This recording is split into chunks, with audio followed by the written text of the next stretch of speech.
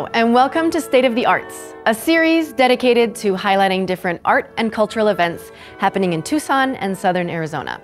I'm your host, Lauren Roth, and today we're at the Tucson Convention Center to learn more about Ballet Tucson's production of the Nutcracker.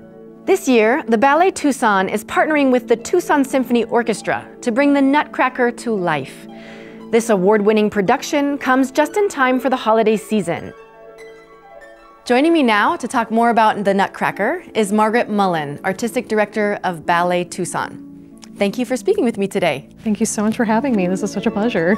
Can you tell us a little bit about what makes the Nutcracker so special? Oh gosh, there are so many things that make the Nutcracker special. It's a production that's been in existence in a variety of ways, many versions throughout the world, but it's been around for a very, very long time, well over 100 years. So it has a clear appeal to families and people of all ages. It's a beloved tradition for everyone in our community, and we're so happy to be a part of people's holiday tradition.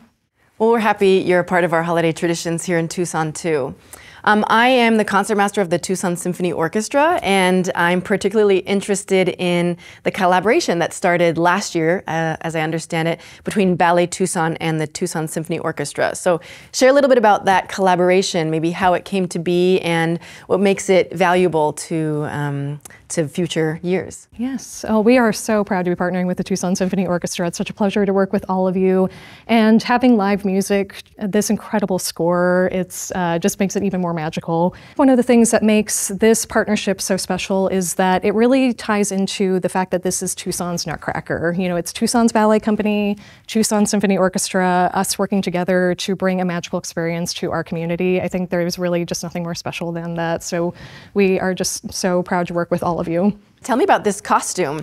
Who might wear it and where it is featured in the production? Yes, we have beautiful costumes, beautiful sets for this production. We're very proud of all of them. And this is the Dewdrop Fairy. We actually have two Dewdrop Fairies in our Waltz of the Flowers, which is a bit unique, but just such a striking tutu, and there are many of them. What can audience members expect from attending performances of the Nutcracker with our very own Ballet Tucson? I think people can expect a world-class experience. That's something that I hope everyone will learn about our arts and culture scene in Tucson, is that we have world-class art right here in Tucson through Tucson Symphony Orchestra, through our professional ballet company, and of course our students are exceptional. People do not have to travel to see great art. They get to stay right here in their own community, celebrate the holidays with their families, and get to see a really extraordinary show produced by world-class artists through the symphony and through the ballet. As a musician and a violinist myself, I cannot fall in love more with Tchaikovsky's music. So that's always a treat too for those that love the ballet, those that love Tchaikovsky's music. It's a perfect pairing. Yeah, it really is. It's incredible music. My favorite scene is the snow scene musically. It's just, I think, absolutely magical. But yeah, it's such a pleasure to have, again, just such extraordinary artists performing this. And it's really two pillars of the arts community coming together to create one great experience for Tucsonans. Thank you so much for speaking with me, Margaret. It's a pleasure, and we all look forward to Ballet Tucson and Tucson Symphony Orchestra's collaboration of the Nutcracker, December 21st to 23rd. It's a pleasure now to be joined by a ballerina herself, Miss Evangeline. Thanks for joining me today. Evangeline, tell me a little bit about your experience with Ballet Tucson. How long have you been a ballerina? I think for 3 years or 4. Already? And is this your first production of the Nutcracker? Second. Evangeline, what do you enjoy about dancing? I really like that I can spend some time on the stage with my friends. What will you be performing in this production of the Nutcracker? Mouse and Angel. Mouse and Angel, and are those new roles to you?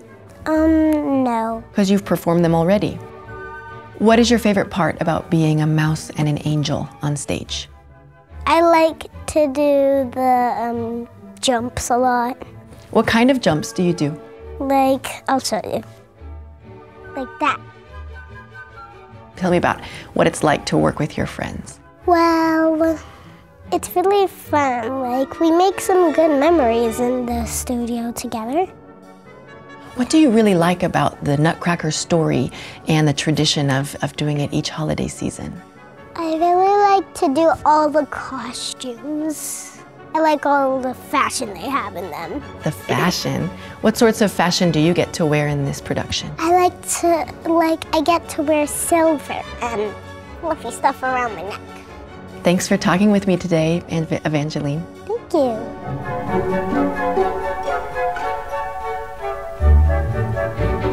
You'll have your chance to see the Nutcracker starting December 21st with 5 shows through December 23rd.